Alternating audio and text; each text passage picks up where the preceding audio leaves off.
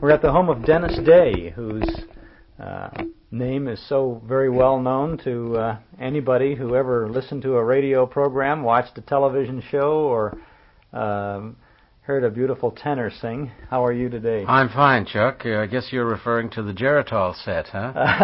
Yeah. No, we're talking about anybody who likes good entertainment. Well, I mean, say, those who might remember radio when I started with Jack Benny back in 1940, so that's... Was it 1940? 1940, actually. It was when I went with Jack on radio, and I stayed with him. I never expected it would last, and I was with Jack for 25 years on radio and television, and associated with him up until he passed away. So that would be a period of about 35 years. That's a long run. That's a long run. It's been a very wonderful career, thanks to Jack, who made it possible. And, I actually was out of college when I started with Jack. I was only out of college a short while. And I really started at the top, which was quite a challenge to me. But Jack was the one who took the chance. And, well, what had you been doing before you started working? Well, I graduated from Manhattan College, and I'd always loved singing. I was president of the Manhattan College Glee Club, and I had done several appearances on a local radio show with Larry Clinton and his orchestra. I was one of those picked from about 6 or 7 metropolitan colleges and universities to represent Manhattan College, where I went to school. And I was on this program for about 3 times. Now, after I graduated from college, I intended to go into law school because I thought I'd make law a vocation and singing an avocation. I never expected I'd be able to make a living at it. But I was prevented from going into law school because I had an operation. And while I was recuperating, I started singing around local radio shows in New York City. And Kenny Baker left the Jack Benny show, and someone suggested I send over an acetate of a couple of songs I'd done on some of the local radio stations on WHN and CBS. So I did, and by good fortune, Mary Livingston happened to hear the record, and she liked the record. She saw my picture and all, and brought it to Chicago to Jack. He came in and auditioned me, and that was the start of the whole thing. They gave me a round-trip ticket to come out to California and audition out here, which I did. And then about 2 weeks before the program went back on the air, after the summer hiatus, Jack signed me to a contract. It was a 5-year contract with a 2-week option. If I didn't make good in 2 weeks, he had the option to drop me. Then in the first year, it was for every 13 weeks, so they would pick me up after the first 2 weeks for the next 11. Then it was every 13 weeks. And I stayed with him, as I say, for the full 5 years. And then I went into the Navy in World War II, spent 2 years in the Navy. And then when I got out of the Navy, I went back with Jack, and I had my own radio show at the same time for Colgate, in A Day in the Life of Dennis Day. That went on for 5 years, and then I crossed over into television. I had my own TV show for about 3 years. Weren't you working with Cliff Arquette? Yes, on we that had show? Cliff Arquette, Charlie Weaver. Yes, that's my boy Dennis. Yeah.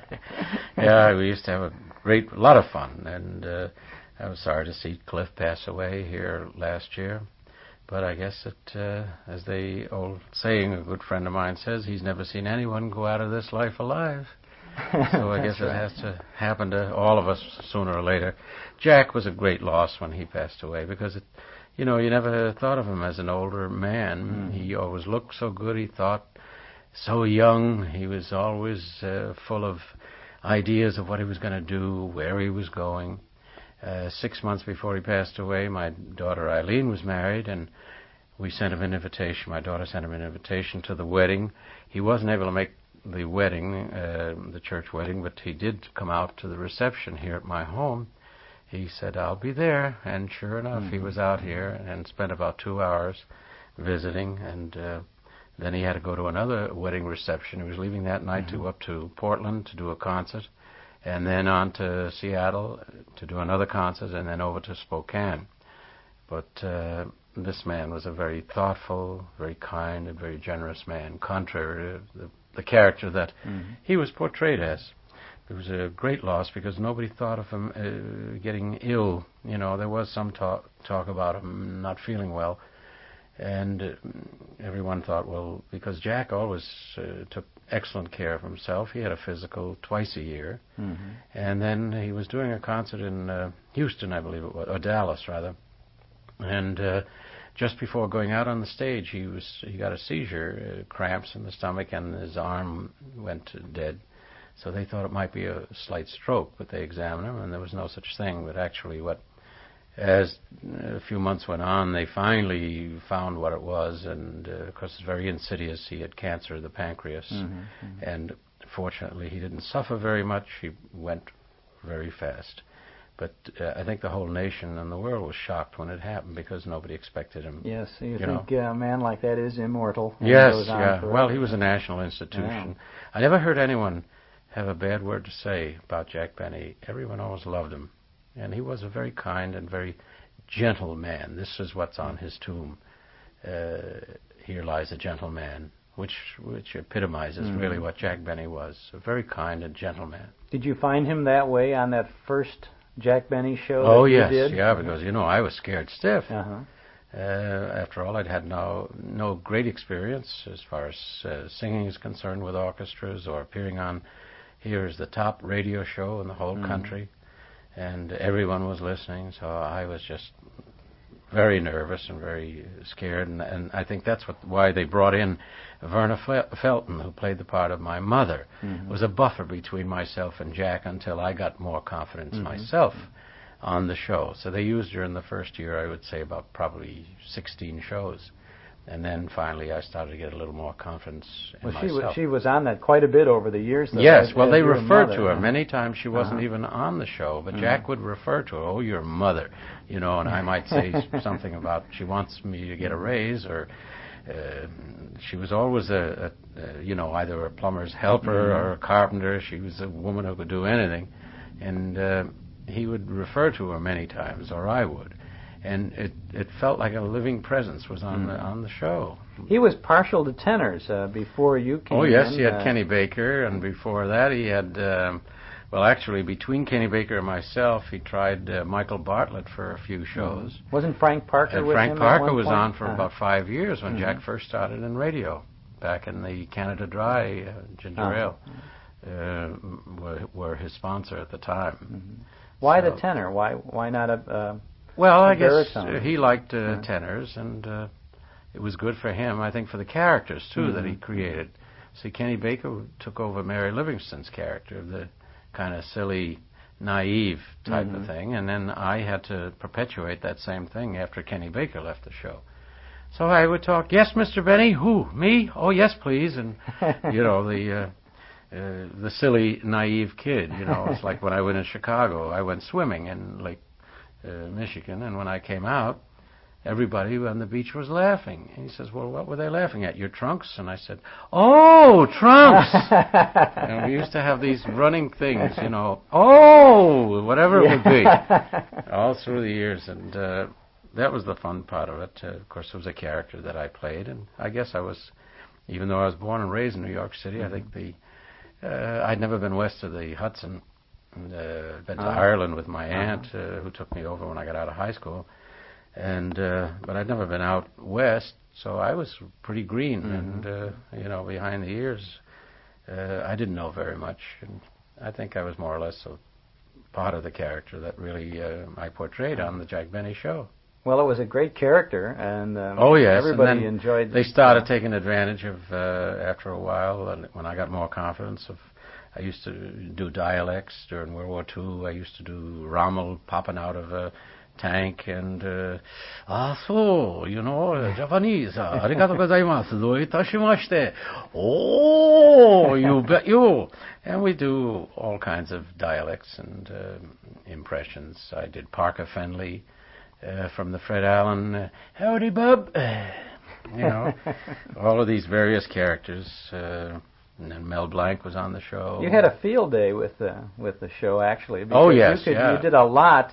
And what was really interesting to me, as I remember those shows and listened to some of them, you could be as silly as possible Yes, on the show. And then all of a sudden Jack would say, "Sing, Dennis." And you'd sing a good song. And you'd sing Granada or right. into a straight thing. And the public would accept it. Yeah. Yeah, that was a phenomenon that really, it's hard to explain it, but they did separate the two.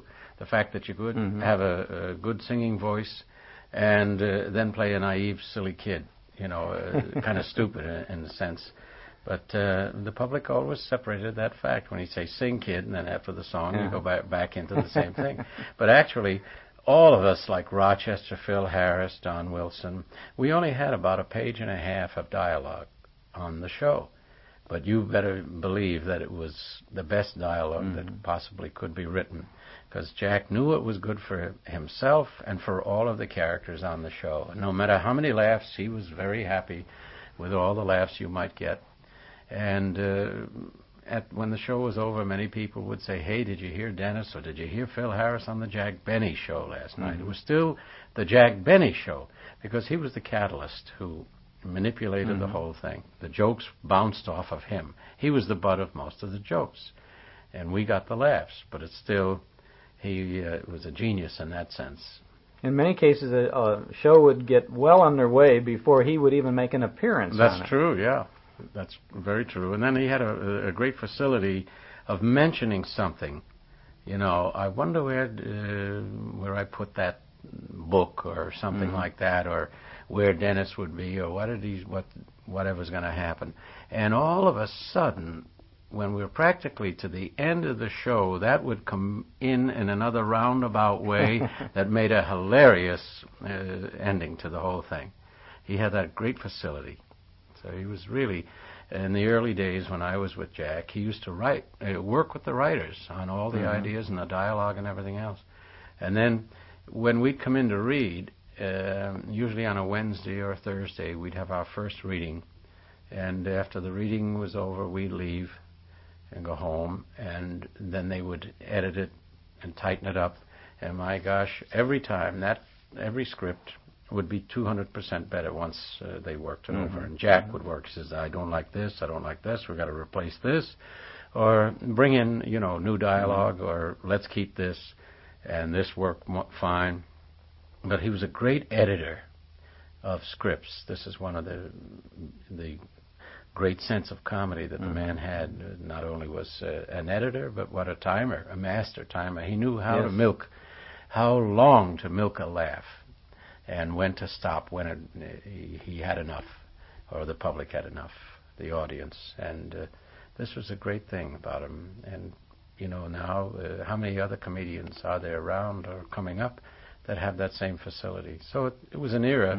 I guess someday somebody will write a book about the era that we went through, through the 30s all the way up into the the early 50s, when radio was in its heyday, because everything was gone over the airwaves. It was sound, and everyone could imagine what a person looked like, what a situation looked like, in their own minds, by sound effects and by the person's voice.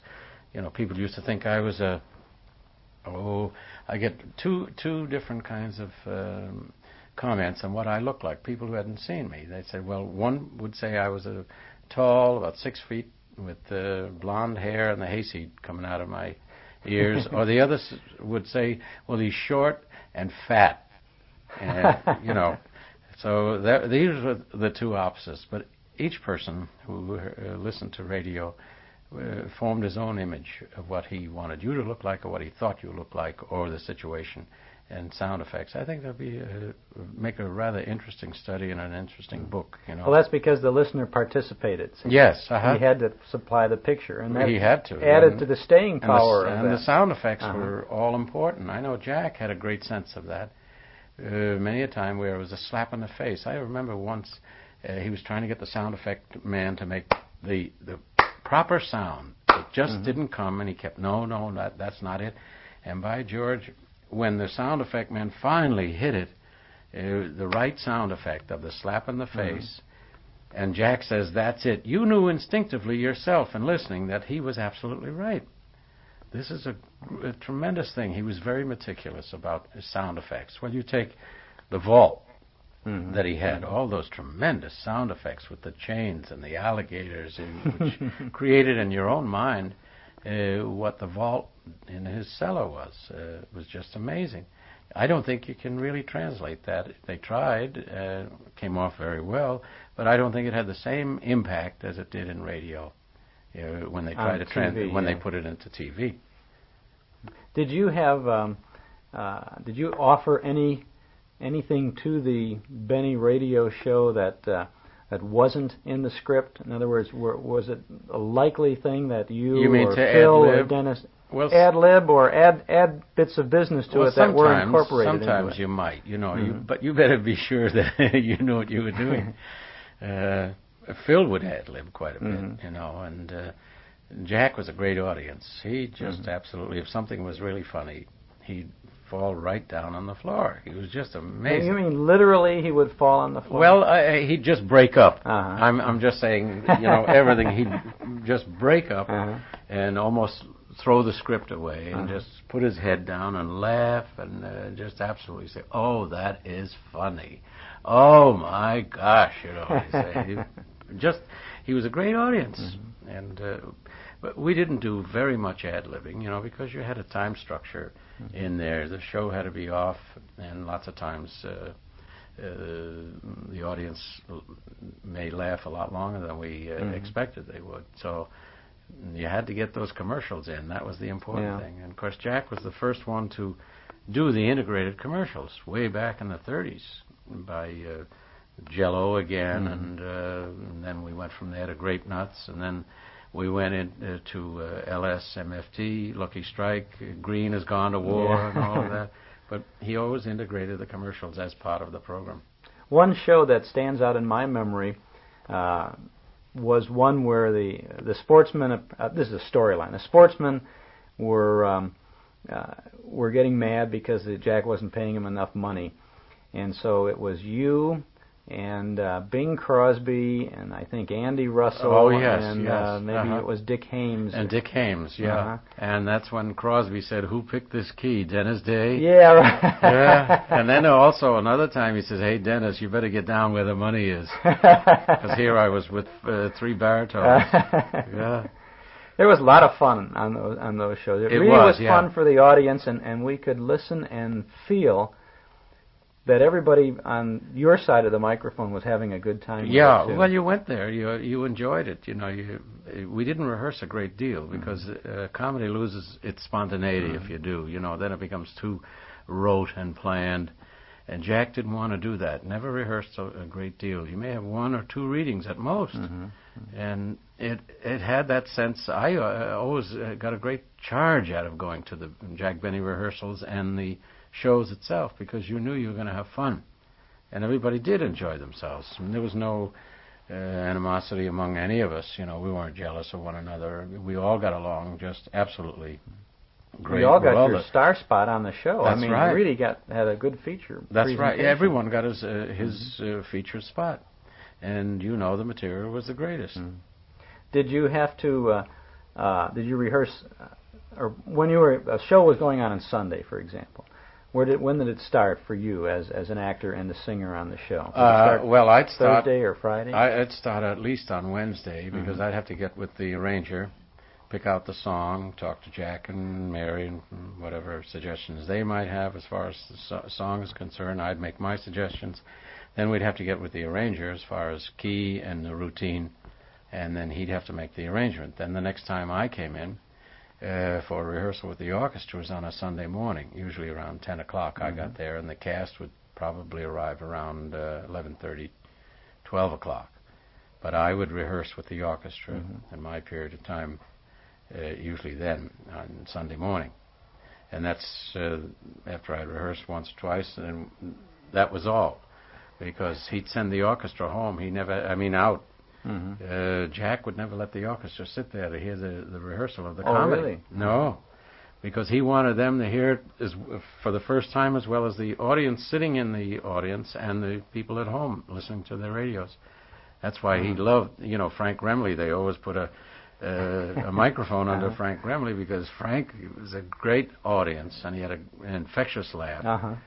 And he'd break up at anything that Jack or any of us would say.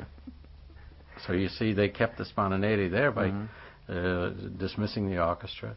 And the first time they heard what was going on as far as the show is concerned, they'd rehearse their cues for the bridges and things like that. But they didn't hear any of the comedy at all. And it was evident. We could hear that everybody was really, really with it. It seemed to me that Don Wilson always was. You could almost always hear Don Wilson's laugh. Yes. Well, he had a big, hearty laugh. But it sounded. I mean, he was part of the action in much of it. Yes. And he must have been going through the rehearsal of it. Yet his laugh just sounded like he had heard this for the first time. That's right. Yeah. Well, as I said, it. we didn't rehearse it that much, so it was almost like new to you. Yeah.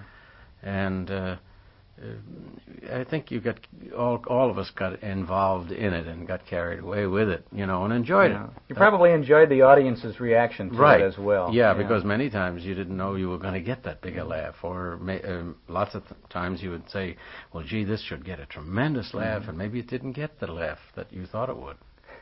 So it was no two audiences are ever alike anyway, Did you have to do a second show? We did in the beginning until actually we did a second show until after the war. The first 5 years I was with them, we did one for the West Coast, and then one for the East Coast. That was at 4:00 in the afternoon, which would be 6:00 Chicago, and then 7 in New York. Then we'd come back and do one for the entire West Coast at 8:30 at night. So at 8:30. Yes, 8:30 on Sunday night, and.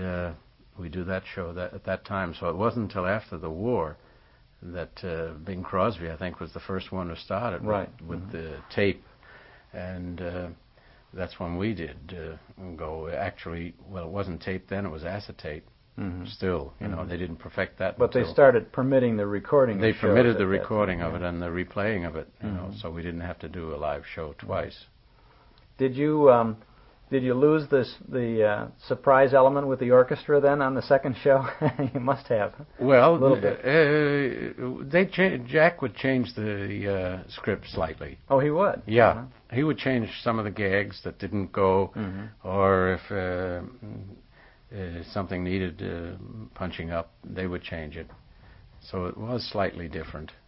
So the West Coast might have heard a better show. Yeah, and then also Fred Allen would come on between the first and the second show. So Jack would have comment about Allen, what he said, on the second show.